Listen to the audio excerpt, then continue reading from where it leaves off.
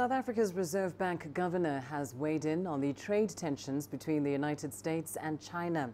Lesetja Kganyago says it benefits no one. He was speaking at a news conference in Washington together with IMF Managing Director Christine Lagarde. Global finance ministers and policymakers have been attending the spring meetings of the World Bank and the International Monetary Fund.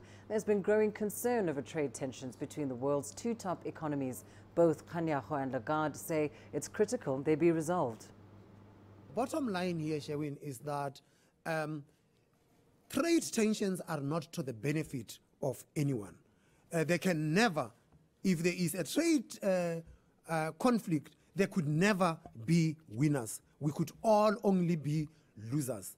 And it is within that context that it is important that as a global community, we keep trade open, we ensure that we work within the multilateral system that we have to make sure that if there are disputes, those disputes are resolved. Certainly continuing this dialogue and